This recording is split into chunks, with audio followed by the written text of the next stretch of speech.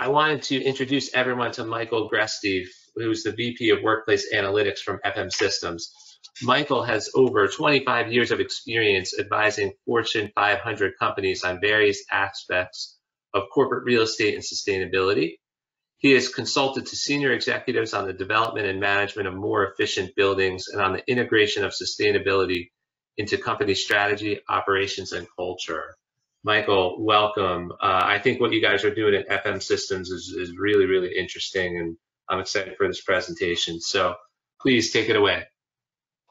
Thank you very much, Paul, and thanks to Realcomm for having us participate in this. What I wanted to look at is how our corporate tenant customers are looking at leveraging our advanced analytics solutions. And we've identified 6 typical use cases of problems that they're solving. So starting at the top left, the desk sharing efficiencies, ensuring that they can efficiently understand where to allocate the desks on a sharing basis. Notable space utilization. There was a big trend prior to the pandemic to increase space efficiency. Of course, those parameters have changed, and we'll talk a bit about that towards the end of this part of the presentation. Understanding employee mobility and right down to department level insights into that, how different departments use space differently in the commercial office environment.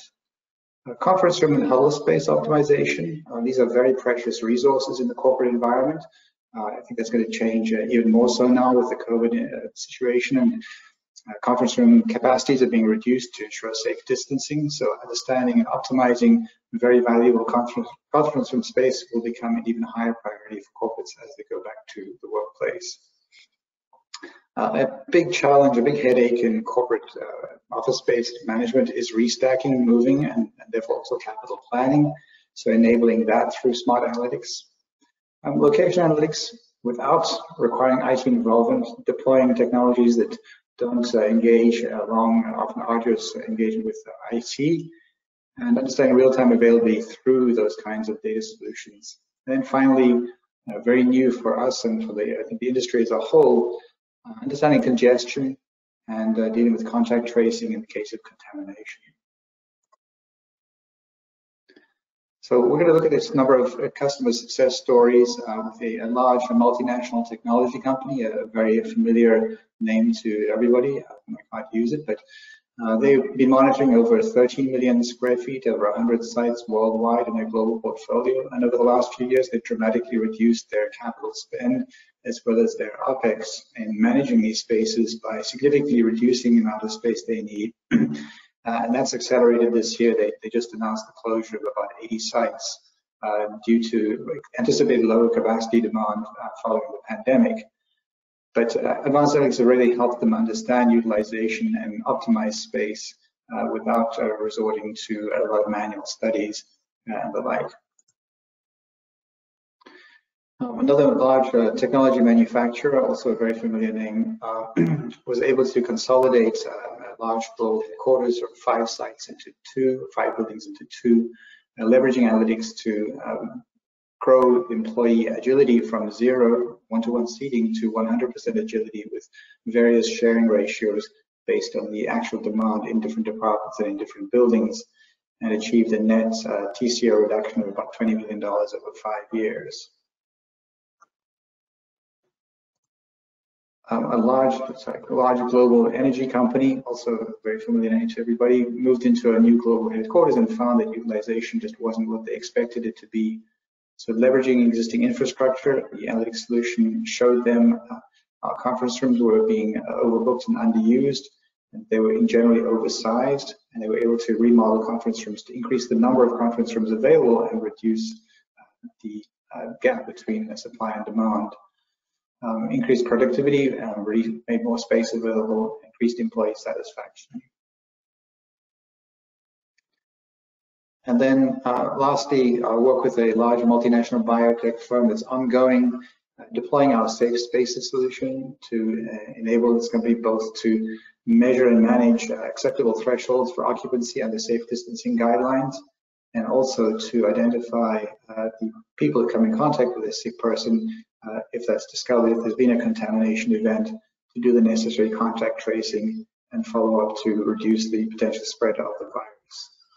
This is a solution that we put together using existing data sets and technology deployed, but just applying new algorithms and new technology to that. Just a note that we've been, I think, at the forefront of providing resources for facility managers. I invite anyone who wants to take a look at our coronavirus resource pages, including a playbook and guidance, as well as look at the technology that can be deployed to use AI and other resources to help with this. Thanks, Paul. Michael, thank you so much for that presentation. I can't imagine the number of questions that you guys are getting in this COVID era. And it's really amazing what you guys are doing in terms of pivoting the system to allow for contact tracing and social distancing and those types of things. And I didn't even think about the moving aspect of it. If people are moving to new offices and everything that has to go into that now, with cleaning and distancing and how you lay out the offices now. So the question for you, is there a question, or what's the biggest question that customers have been asking since COVID began, and how have you guys had to pivot or adapt to answer those questions, if at all? Well, I think one of the biggest questions is what do we do? And people are flummoxed by this. And so, we began very early to plan our own workspace, and we really used our own offices as a laboratory for understanding how customers might move back into the workspace.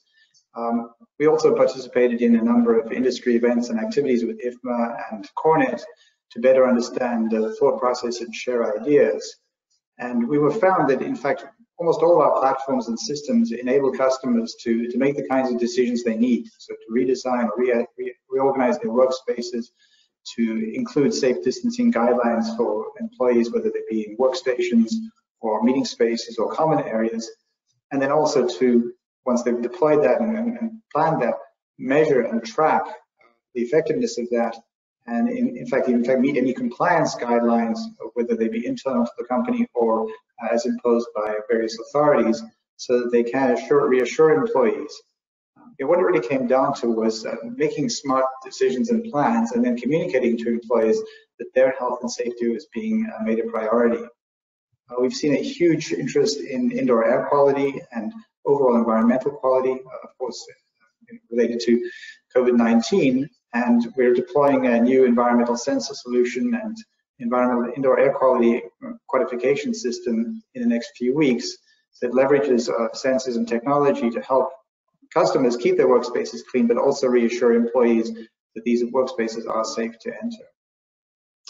Yeah, I mean, it's part science but part art, I guess, here, where you have the analytics and that, but the employee well-being has to be taken into account, and sentiment kind of the employees of if they feel safe now, which must be really interesting. Quick follow-up question. Are you mentioned kind of compliance, are you taking in outside data based on state laws and opening guidelines and things like that to have it very state by state or country by country?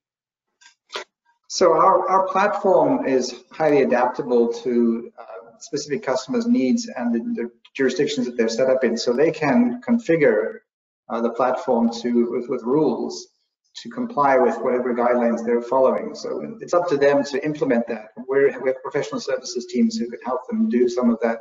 They can do some of it themselves, but they're doing exactly that. They're using the platform to follow guidelines and measure and track what's happening in the workspaces as they begin to plan the return to work and, in fact, implement that.